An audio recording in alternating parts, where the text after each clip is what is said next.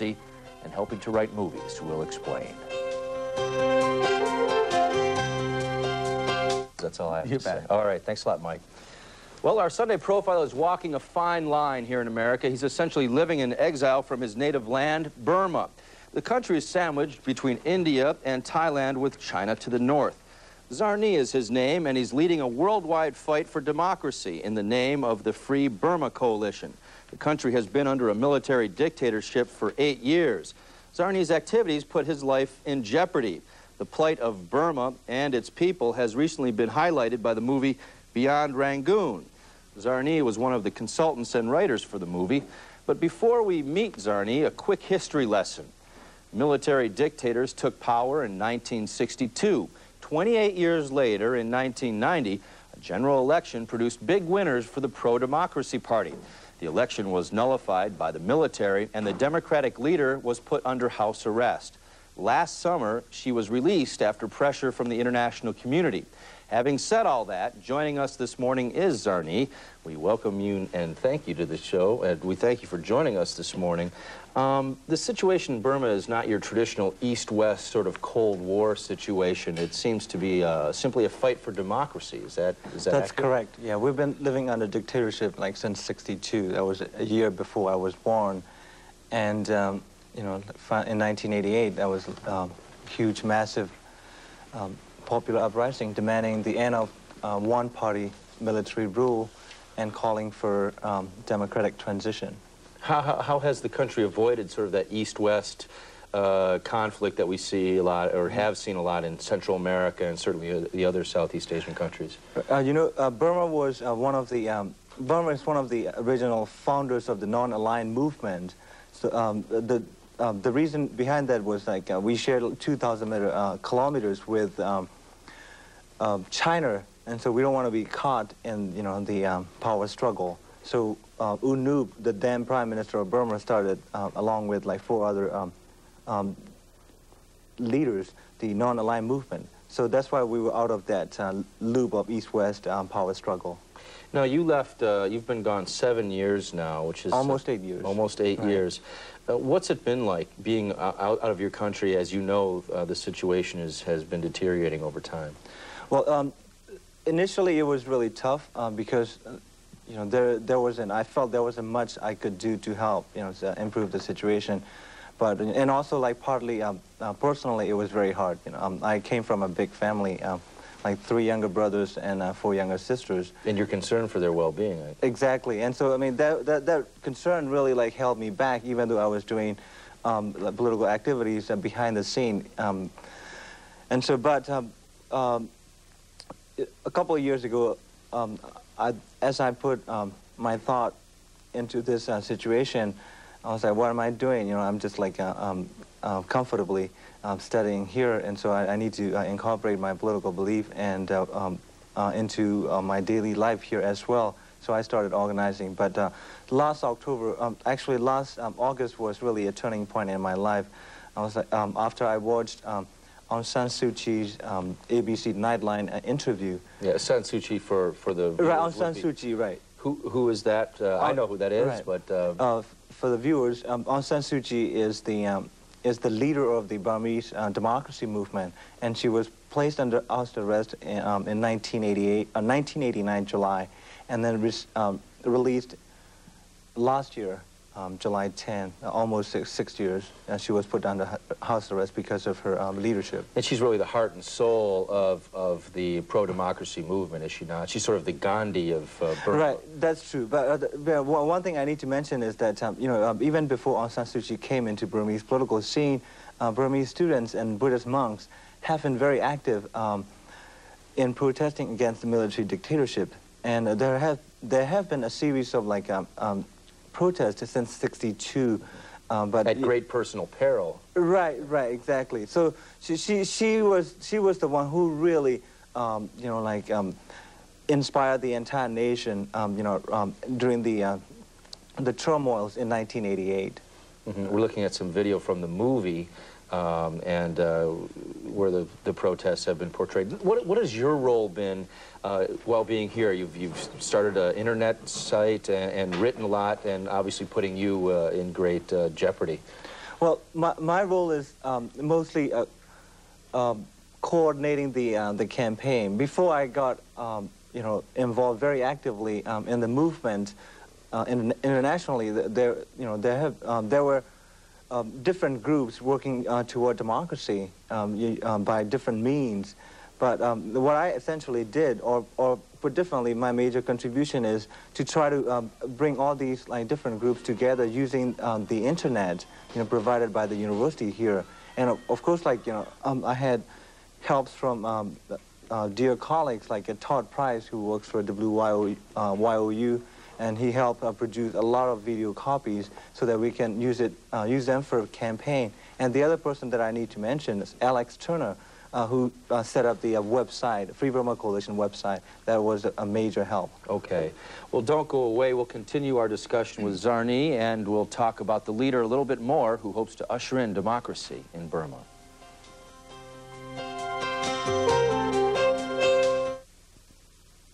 Welcome back to News 3 Sunday Morning. We're talking to Zarni, who's from Burma and has spent the last 7 years in exile here fighting for democracy from afar for that Southeast Asian country at great personal peril, I must add.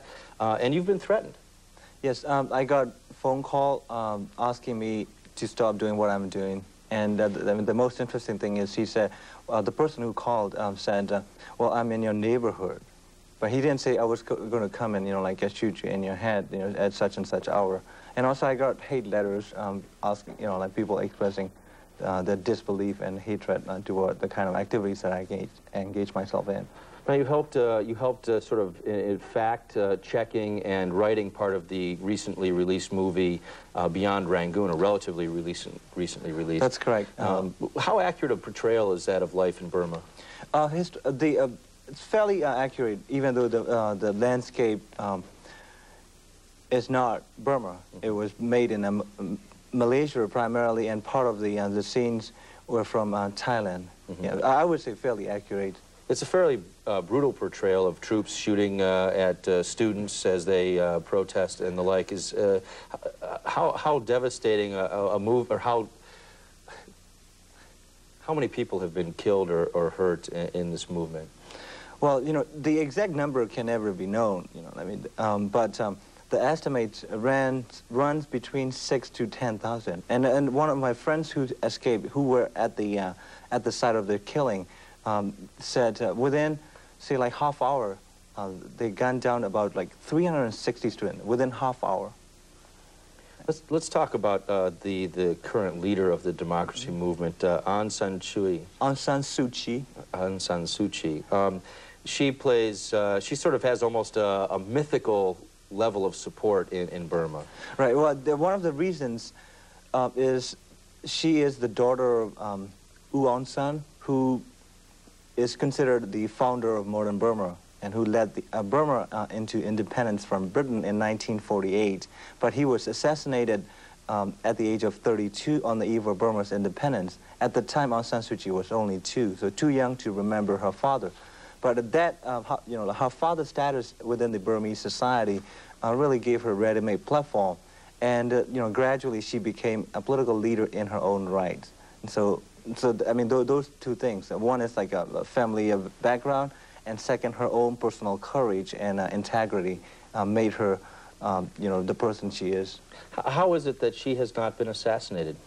It seems to be the logical conclusion for somebody fighting so hard. They tried to assassinate her in 1988 when she was campaigning for democracy in Delta region, the place called Bassein, or Danube.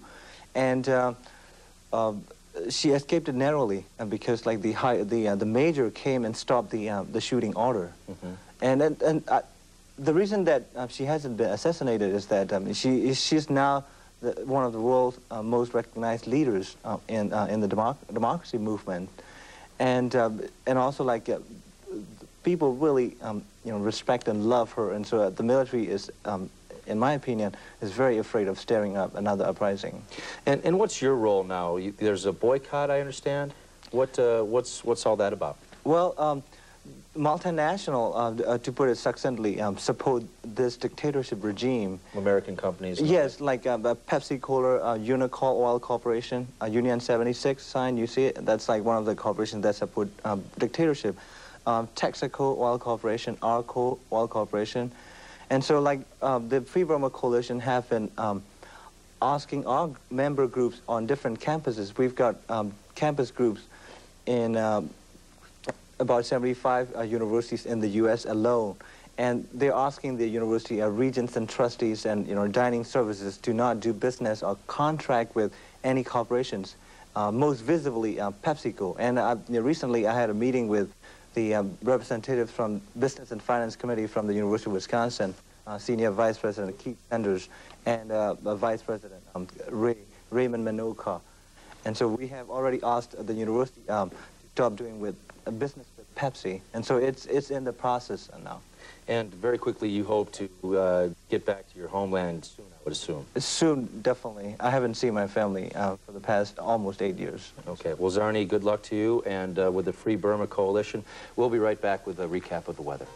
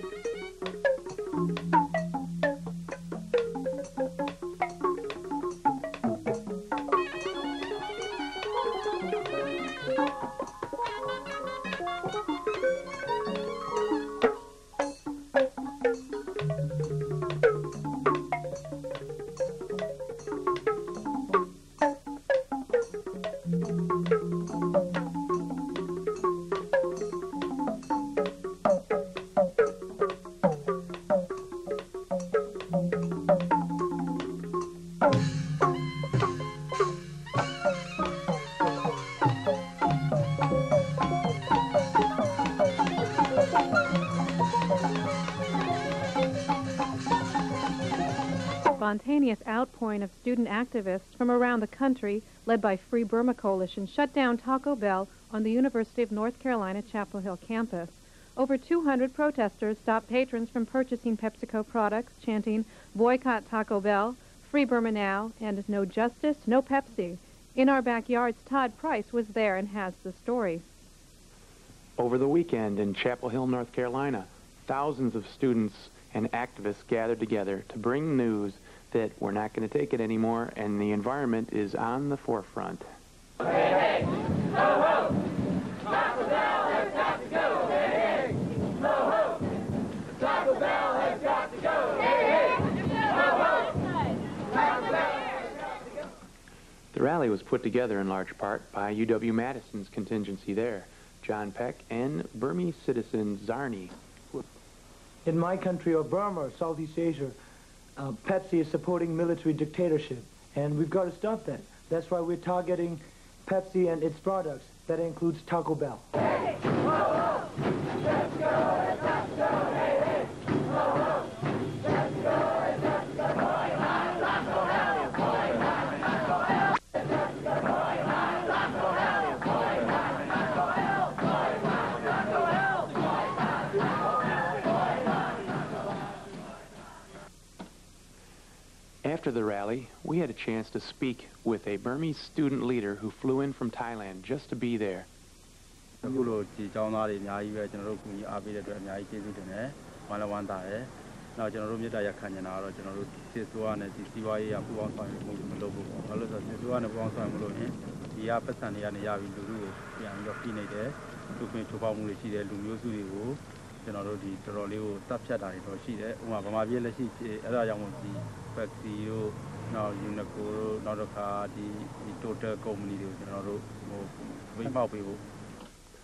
Translating for Mo about contemporary events is Zarni. Well, we're really encouraged by the support that we're getting from American students. And what we really want to appeal to American public and our fellow students in this country, in the United States, is to boycott Pepsi product, to call for the end of economic involvement with the dictatorship, which has been committing serious human rights crimes.